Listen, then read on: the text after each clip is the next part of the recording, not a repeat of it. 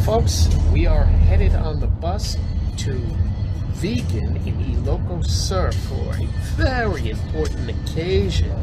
You see, today I pick up my identification card that signifies that I am a full-time permanent resident. I'm no longer a probationary permanent resident. I'm a full-time permanent resident for at least 5 years anyway. So once I have that card, it's official and there's nothing anybody can do about it. How do you feel about that, hon? Very happy. Excellent. Well, I hope you all enjoy this very special day. Okay, we have arrived in Vigan. We are going to go in and get my documentation. They open at 9. We got here at 8:53. Pretty damn good. You be good to me, we'll be good to you. Gonna take a little tour. Wait, this is the first Calisa I've been on ever. We've been here a year and a half, so when in Vigan, do as the vegans.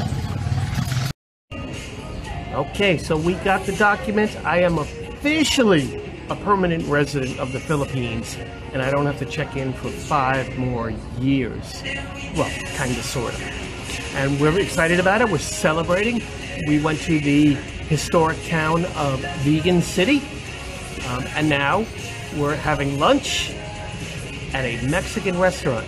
I know, Mexican is not part of the diet, but if it makes you feel any better, I ordered a chicken burrito, and there's nothing wrong with enjoying yourself on your diet every once in a while. Treat yourself.